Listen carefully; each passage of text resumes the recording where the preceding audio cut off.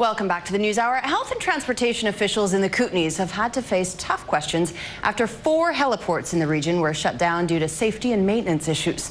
That's meant that doctors have had to make other arrangements when trying to get their patients treatment elsewhere in the province.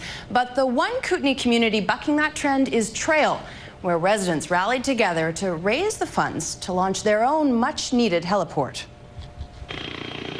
Up until just a few weeks ago, this helicopter would have been landing in a school parking lot, a boat launch, or a nearby park. Anywhere it could set down. When every minute counts, those locations cost precious time in transporting patients to Kootenay Boundary Regional Hospital. That's not the case today. The pilot is landing at the city's new heliport right next to the hospital.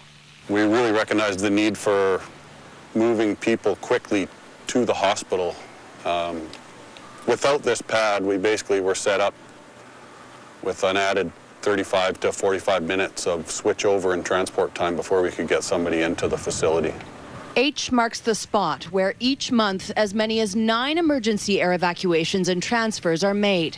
Physicians say, especially with heart patients, the heliport is an asset, reducing patient transport time between KBRH and Kelowna's new Heart and Surgical Centre from 4 hours or more to 20 minutes door to door.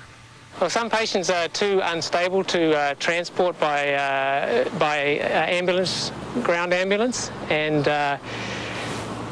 trauma patients are one example where we know that the care they receive in the first hour can be critical to their survival. The land the heliport was built on was donated, and the community rallied to fundraise half of the $825,000 project.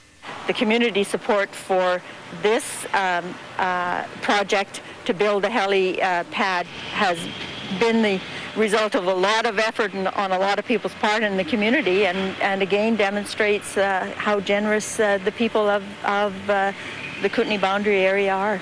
Not limited to hospital use, the port will be accessed by search and rescue teams and military when needed. Staff here say it is a long overdue lifeline to the more than 80,000 residents who call the Kootenay Boundary and Central Kootenay home. It's going to save lives. Guaranteed the time is just of the essence in our job, right? That's the whole game.